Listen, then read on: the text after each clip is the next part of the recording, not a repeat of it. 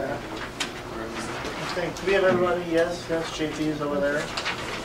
That's enough. There's not going to be any one-on-ones afterwards with Paul, so if you've got questions, this is the forum to do it. That's for you, Trio, because I know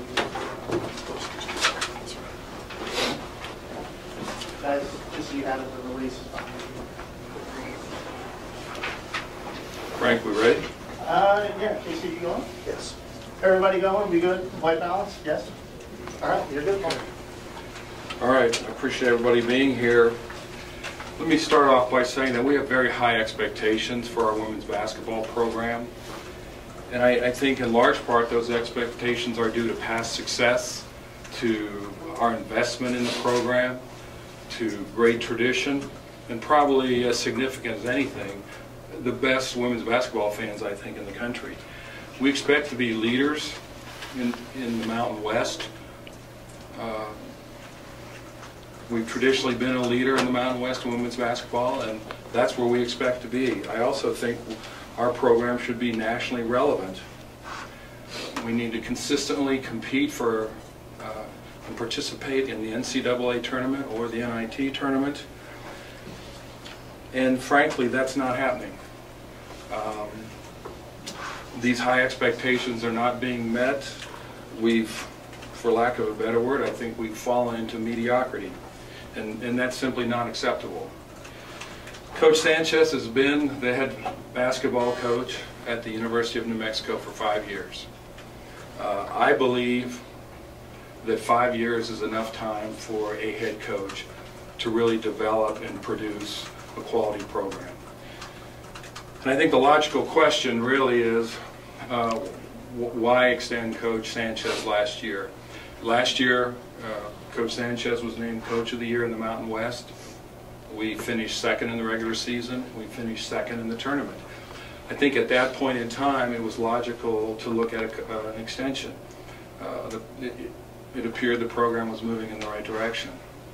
A year later, we were picked to finish second in the league, essentially the same team back, but one player, a top recruiting class coming in, and we finished, I believe, 5th in the league. And keep in mind, this is right now, unfortunately, a very average Mountain West Conference. It's not the Mountain West Conference of old. We were 17-15, barely above 500, and it culminated with a loss Wednesday night to the 5th place team in the Big Sky Conference. I think when you step back and take a look at it, we've been very inconsistent over the years. And really the bottom line is Coach Sanchez in 5 years, her overall record is 77-81. Her record in the Mountain West Conference is 40-44. We've only had one winning season in the Mountain West. I think at the University of New Mexico, our women's basketball program, with our fan base, with our facilities, with the investment that we have in our coaching staff, that we need to do better.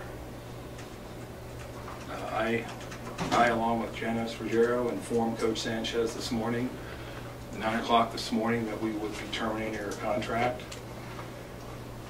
And you know, there's a business side to what we do, and it can be at times very painful.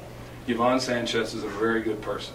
She's a New Mexican. She spent 16 years, I believe, with our women's basketball program. She is a quality individual. This is a tough, painful, uncomfortable decision. But the business side to what we do, after 5 years, we need to win games. This is really what it comes down to, is simply not winning enough basketball games, and a belief that 5 years is ample time to produce the kind of program that this institution, our fan base, deserves. So I'll stop there and answer questions.